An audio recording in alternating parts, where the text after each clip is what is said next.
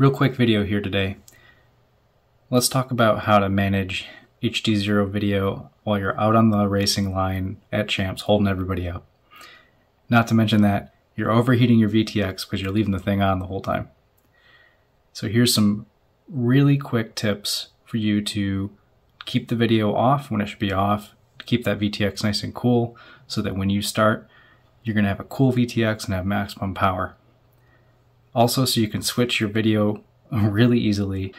So please watch this video. Try to configure some stuff up for champs. As always, get on the latest HDZero VTX firmware. I'm running version 1.4. And the latest Express LRS would probably help too. It's really easy on HDZero to set the channel and put the VTX in pit mode. So here's how I turn mine on and off. I just flick this switch here, and that's all managed with a simple script. I'm going to put that in my description. Just copy and paste that into your CLI and hit save. That'll take aux4 here, which is SD, Sierra David switch, and it'll map it to being down, turns your video on, and up, turns your video off. Alright, so I'm going to turn the video on, and I'm going to show you another thing. So if we go sticks down and in to get to the main menu, I'm going to turn on Team Race into Mode 1. Team Race Mode 1, what it means is that the VTX will boot up with the video off, and that you have to flip a switch. In this case, the SD switch has to be flipped in order to turn the video on. That's what Mode 1 means, is that it will boot up everything with no video transmitting. So turn that on.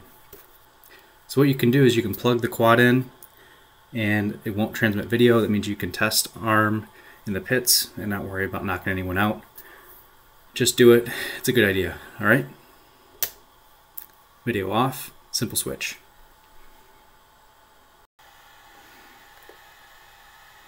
All right, so here's arguably the most important one. I'm going to use VTX Administrator on Express LRS, Lua, to change the channel of the drone for us. So I'm going to go to Lua here, and I'm going to switch this, and we're going to go to channel 2. And I'll do send. And now, on the goggle, I'll just switch this to 2, and turn the video on, and we're good. Just to show that here, we'll go to 1, send. Drone just switched to 1, goggle switched to 1, and here we go, channel 1. You can even do this when the drone is not turned on. So you can set everything up on your radio and then turn on the drone and it will go to the right channel. Okay, so here's how we do this. We're going to go to System, Express LRS,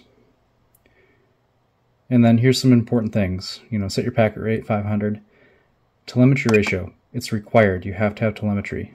Normally it would be over here on standard. You need to go all the way to the right to race. Race is going to turn off telemetry once you arm, because we need to use telemetry to change channels. TX power, keep it at 100 milliwatt max. I use dynamic here.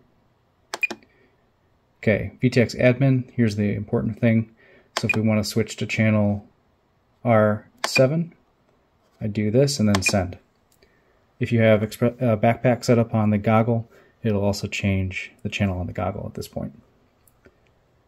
Set power to dash. That's important, otherwise it's going to turn on power when you don't want it to. So I want to manage the power myself in a different way. I use this switch here to change my power. This is power on, that's power off. I have it set to power off by default, just as a safety mechanism, because I don't ever want power turning on when it shouldn't. So that's that. Also, make sure telemetry is turned on in Betaflight on the receiver tab. Sometimes it gets turned off, and then this stuff doesn't work. There you go.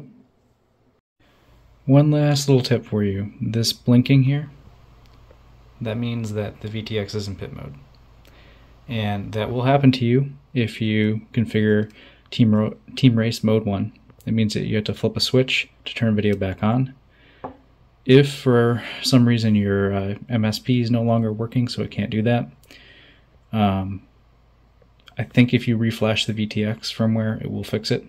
Otherwise, connect this VTX, configure MSP, and then use the stick commands down and in to get it out of this pit mode on boot. So, just a pro tip, blinking blue LED at about this speed means that video is off. I'm going to turn video on now. Now it's out of pit mode. Video's on. And here's video off again. Okay, there you go.